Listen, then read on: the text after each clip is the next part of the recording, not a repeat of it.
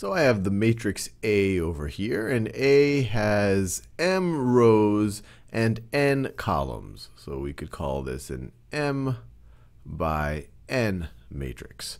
And what I want to do in this video is relate the linear independence or linear dependence of the column vectors of A to the null space of A. So first of all, what am I talking about as column vectors? Well, as you can see, there's n columns here, and we can view each of those as an m-dimensional vector. And so let me do it this way. So you could view this one right over here. We could write that as v1, v1. This next one over here, this would be v2, v2. And you would have n of these because we have n columns. And so this one right over here would be vn.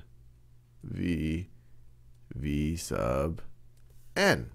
And so we could rewrite A. We could rewrite the matrix A, the m by n matrix A. I'm bolding it to show that that's a matrix. We could rewrite it as, so let me do it the same way. So draw my little brackets there. We can write it, just express it in terms of its column vectors. And so we could just say, well, this is going to be v1 for that column, v1 for that column, v2 for this column, all the way. We're going to have n columns, so you're going to have vn for the nth column. And remember, each of these are going to have m terms, or I should say m components in them. These are m-dimensional column vectors. Now what I want to do, I said I want to relate the linear independence of these vectors to the null space of A. So let's remind ourselves what the null space of A even is. So the null space of A, is equal to, or I could say it's equal to the set. It's the set of all vectors x that are members of Rn, and I'm going to double down on why I'm saying Rn in a second, such that if I take my matrix A, and multiply it by one of those x's, I am going to get the 0 vector. So why does x have to be a member of Rn? Well, just for the matrix multiplication to work, for this to be, if this is m by n, let me write this down. If this is m by n, well, in order to just make the matrix multiplication work, or you could say the matrix vector multiplication, this has to be an n by 1 vector. And so it's going to have n components, so it's going to be a member of Rn. If this was m by a, well, or let me use a different letter. If this was m by, I don't know, 7, then this would be R7 that we would be dealing with. So that is the null space. So another way of thinking about it is, well, if I take my matrix A and I multiply it by some vector x that's member of this null space, I'm going to get the 0 vector. So if I take my matrix A, which I've expressed here in terms of its column vectors, multiply it by some vector x, so some vector x, and actually let me make it clear that it doesn't have to have the same, so some vector x right over here. Let me draw the other bracket. So this is the vector x, and so it's going to have, it's a member of Rn, so it's going to have n components. So you're going to have x1 as the first component, x2, and go all the way to xn. If you multiply, so if we say that this x is a member of the null space of A, then this whole thing is going to be equal to the 0 vector. And once again, the 0 vector, this is going to be an m by 1 vector. So it's going to look, actually let me write it like this. It's going to have the same number of rows as A. So I'll try to make it, the brackets roughly the same length. So, and there we go. trying to draw my brackets neatly. So you're going to have m of these, 1, 2, and then go all the way to the mth 0. So let's actually just multiply this out using what we know of matrix multiplication. And by the definition of matrix multiplication, one way to view this, if you were to multiply our matrix A times our vector x here, you are going to get the first column vector, v1, times the first component here, x1,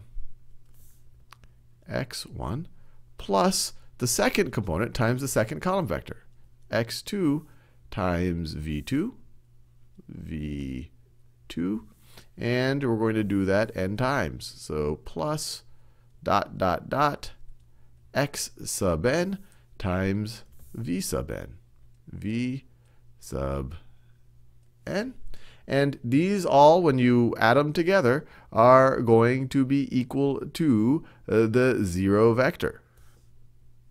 Now this should be, so it's going to be equal to the 0 vector.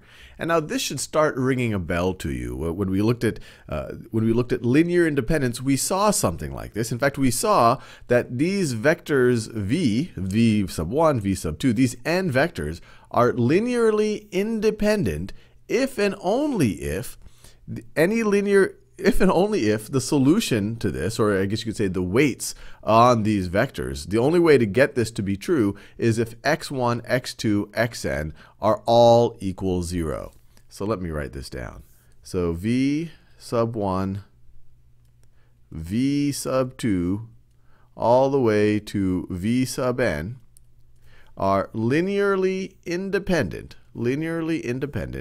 if and only if,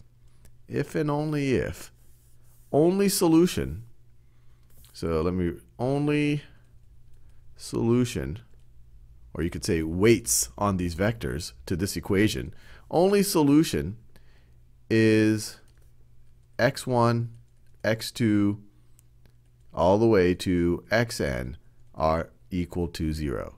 So if the only solution here, if the only way to get this sum to be equal to the 0 vector is if x1, x2, and all the way through xn are equal to 0, well, that means that our vectors v1, v2, all the way to vn are linearly independent, or vice versa. If they are linearly independent, then the only solution to this, if we're solving for the weights on those vectors, is if for x1, x2, and xn to be equal to 0. Remember, linear independence, if you want to say it, it's still mathematical, but in a little bit more common language, is if these vectors are linearly independent, that means that none of these vectors can be constructed by linear combinations of the other vectors.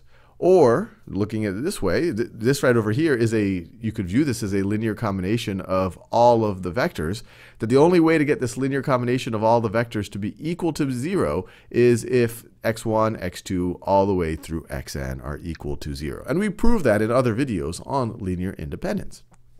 Well, if the only solution to this is all of the x1s through xn's is equal to 0, that means that the null space, this is only going to be true, you could say if and only if, the null space of A, let me make sure it looks like a matrix, so I'm going to bold it. The null space of A only contains one vector. It only contains the 0 vector. Remember, this is, if all of these are going to be 0, well then the only solution here is going to be the 0 vector. Is going to be the 0 vector.